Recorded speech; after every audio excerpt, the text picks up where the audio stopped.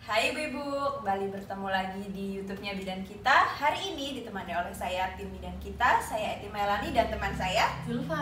Oke, hari ini kita akan bahas salah satu penyebab Ibu rintangan untuk menyusui. Salah satunya ada puting tenggelam, biasa disebut juga puting mendelep atau puting datar. Nah, kenapa itu dianggap kurang nyaman atau jadi salah satu tantangan? Karena bayi yang baru lahir, dia akan mencoba mencari puting ibu untuk menyusui. Nah, anggapan orang-orang di luar sana biasanya kalau putingnya mendelep atau tenggelam, bayi itu nggak bisa menyusui. Padahal yang harusnya diperhatikan adalah nggak cuma putingnya, tapi juga areola dan seluruh payudaranya. Nah, kali ini kita akan membahas gimana sih caranya agar mengurangi bahkan bisa membuat puting itu tidak tenggelam atau tidak mendelep. Oke, yang pertama yang harus diperhatikan adalah mulai kapan kita harus memperhatikan puting kita tenggelam, mendelep atau datar.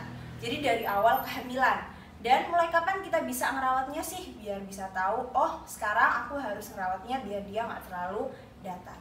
Oke, jadi kita bisa dari umur 36 minggu ke atas. Karena apa? Kalau dilakukan di umur 36 minggu ke bawah bisa jadi memicu kontraksi uterus yang itu juga tentunya belum diharapkan dan tidak baik untuk ibu hamil. Nah, kalau untuk 36 minggu ke atas itu juga bisa membantu untuk induksi alami. Jadi bisa sekalian nih untuk memicu hormon oksitosin untuk mancing biar ada kontraksi di uterus. Oke, langsung aja yang pertama kita siapkan dulu. Di sini ada Ibu Zulfa. Ibu Zulfa kasusnya adalah putingnya tenggelam. Oke, kita bisa bedakan di payudara yang sebelah kanan putingnya itu tenggelam, datar. Oke, yang di payudara sebelah kiri putingnya itu menonjol. Nah, apa yang bisa kita lakukan biar puting yang sebelah kanan bisa menonjol?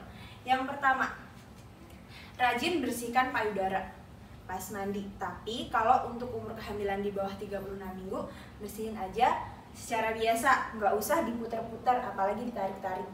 Untuk usia kehamilan 36 minggu ke atas udah mulai boleh nih diputer-puter, dibersihin biar saat sudah melahirkan saluran di areola dan di putingnya itu nggak tersumbat lagi. Oke. Selanjutnya kita bisa pakai yang namanya nursing butter. Nah, nursing butter ini sangat aman untuk ibu menyusui. Karena apa? Dia bisa mengurangi nyeri juga dan membantu untuk mengeluarkan puting yang tenggelam tadi. Oke, nah dari puting yang tenggelam ini kita buka untuk nursing butternya. Habis kita buka, nanti ambil secukupnya. Habis itu bisa kita oleskan. Bisa dioleskan langsung oleh ibu hamilnya secara mandiri atau dibantu oleh partnernya atau suaminya. Dioleskan seperti biasa. Dimasas dulu biar dia pemanasan dulu, stretching. Habis itu dimasas biasa. Setelah itu ada alat bantu, beberapa alat bantu yang bisa memudahkan untuk mengatasi puting tenggelam.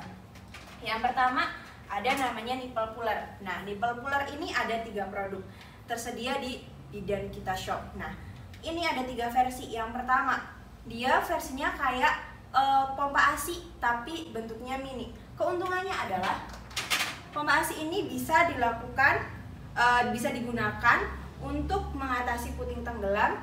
Misalnya Bu Zulfa nih hari ini lagi nonton TV, pengen deh mengatasi puting tenggelam tapi pengen tetap nonton TV gitu. Bisa dilakukan dengan nipple puller yang versi 1. Yang pertama caranya adalah ditekan dulu sebelah sini yang warnanya pink ini, ditekan. Habis itu taruh. Oke, habis itu biarkan dia untuk bertahan di sini sekitar 1-2 detik. Oke, habis itu ditekan lagi, bisa dilepaskan. Bisa dilakukan secara mandiri dan waktunya bisa bertahap. Pertama bisa ditahan 1-2 detik, bisa ditingkatkan sampai mungkin 10-15 detik tergantung dari pemakaiannya. Itu nipple puller yang versi 1. Nipple puller yang versi kedua. Nah, nipple puller ini bentuknya kayak gini. Nah, jadi ada 2 item di sini. Yang pertama ada spad yang biasa kayak buat nyuntik. Yang kedua ada pullernya juga, ada kayak suctionnya juga. Nah, ini caranya taruh di sini. Oke, habis itu keuntungan dari nipple puller versi 2 dibandingkan versi 1 adalah versi 2 kita bisa ngatur untuk tekanannya. Jadi tergantung kekuatan suctionnya, mau tekanan berapa, tergantung dari keinginan ibu dan kondisi si putingnya sekarang. Caranya sama aja, setelah dikasih nursing butter kayak tadi, taruh di sini. Habis itu Bu Zulfa bisa pegang di sini, tangannya satu bisa pegang di sini, tangannya itu bisa di sini. Habis itu bisa ditarik sesuai dengan tekanan yang diinginkan. Tahan 1-2 detik, sama aja kayak yang tadi, bisa ditambah durasinya setiap treatment. Oke, sudah. Oke, yang ketiga ada banyak banget kan versinya. Yang ketiga ada nipple puller juga, ini yang silikon. Oke, cara bukanya gini. Nah, di sini ada 2 buah nipple puller yang silikon. Caranya dipakai ini lebih praktis lagi karena apa? Ini bisa dipakai untuk ibu-ibu sembari berkegiatan dan tanpa ketahuan orang kalau lagi memperbaiki putingnya yang mendelep. Nah, caranya adalah ibu-ibu kan mau pergi nih, tapi hari ini jadwalku buat treatment putingku biar nggak tenggelam, biar tetap menonjol nanti pas melahirkan. Tapi aku hari ini sibuk banget, gimana caranya? Caranya adalah Bu Zulfa bisa ambil satu, sama aja bisa pakai nursing butter. Habis itu ditekan dulu, habis itu tempelin, lepas. Nah, otomatis dia akan menempel di sini. Nah, keuntungannya setelah ini ibu-ibu sekalian bisa langsung pakai BH tanpa ketahuan kalau sedang treatment dirinya sendiri untuk memperbaiki putingnya yang tenggelam. Gitu, keren banget kan? Nah, untuk semua nipple puller ini, 3 versi ini bisa didapatkan di Bidan kita shop. Untuk linknya biar gak susah nyarinya di mana sih, tinggal klik link di bawah ini, nanti akan aku kasih di description box. Terus ada lagi nih, kadang ibu-ibu kan di video-video sebelumnya nanti bisa diklik di link bio di bawahnya. Kita juga udah upload video untuk meredakan payudara yang ada bendungannya, sama ada juga tips untuk laktasi massage. Oke, nah tadi tuh misalnya nih, ini tuh udah abis laktasi massage nih, putingnya juga udah oke, udah menonjol semua. Ternyata asinya tuh banjir-banjir, banyak banget.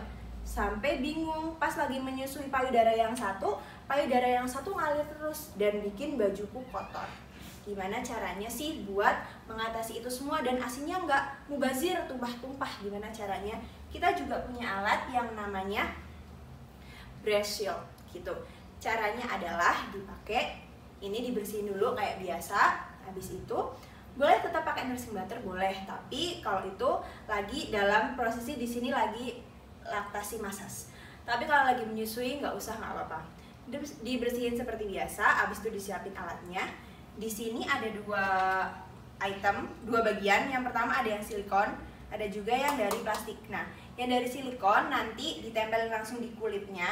Terus yang dari plastik itu di bagian depan. Dan di sini juga ada lubang.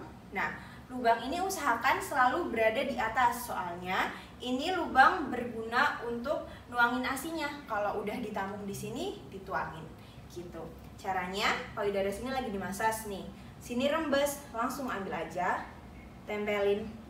Bisa minta bantuan Bu Zulfa untuk megang ini. Lubangnya tetap di atas dan aku tetap bisa masas dengan nyaman di payudara sebelah kanan gitu.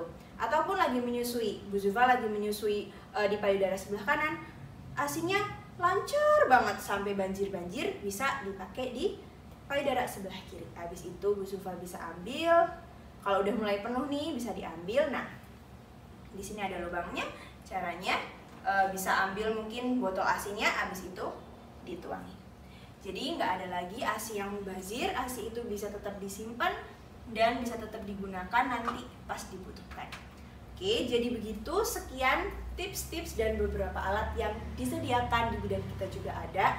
Itu bisa didapatkan di Bidan kita shop dan treatmentnya juga bisa dilakukan di rumah.